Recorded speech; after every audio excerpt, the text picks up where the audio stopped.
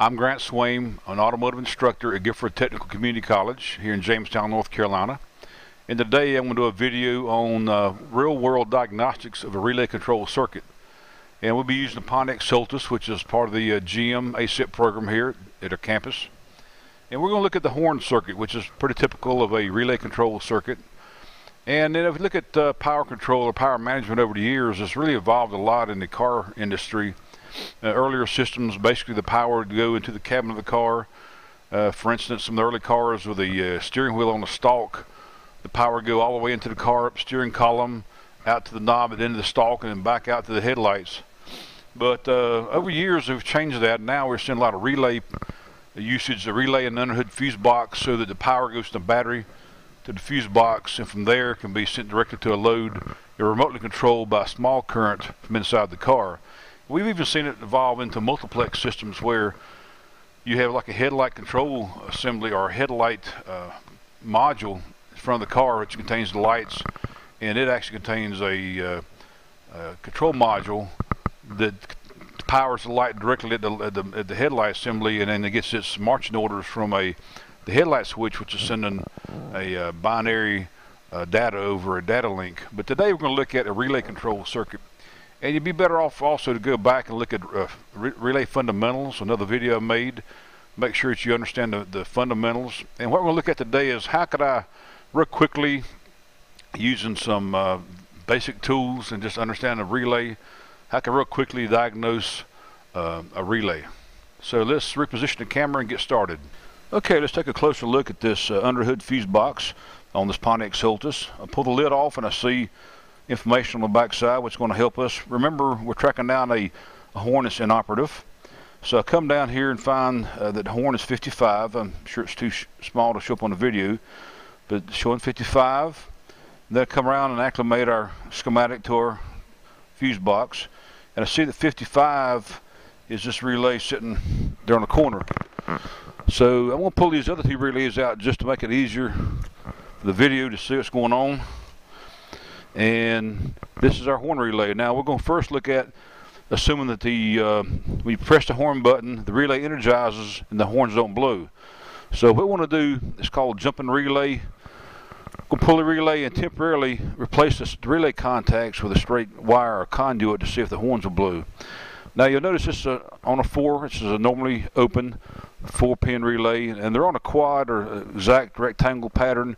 There's no index, so I can pull the relay out and actually turn half a turn and put it back in. So at first thought you may say, well, that's not a good engineering plan there, because you could put this in the wrong way. But it's very clever in that they've actually got diagonally the coil and the contact on a diagonal. So if I pull this out and turn half a turn and put it back in, it's the same thing. It's just the current will go the opposite direction. And since a coil and a set of contacts have no polarity, it's not an issue. Now, as far as knowing which are the coil, which are the contacts, I do have a schematic on the edge, or we can always bring in an ohm meter. So let's go to ohms. And remember, on ohm meter, if we have no continuity, it's going to read over limit, OL, on the readout. When I do have continuity, it's going to calibrate and hopefully come down to 0, or a very low number. It'll bounce around between 0 and 0.1 ohms.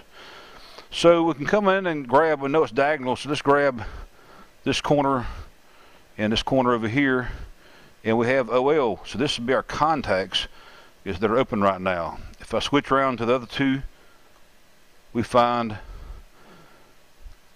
83 ohms, and that's our winding.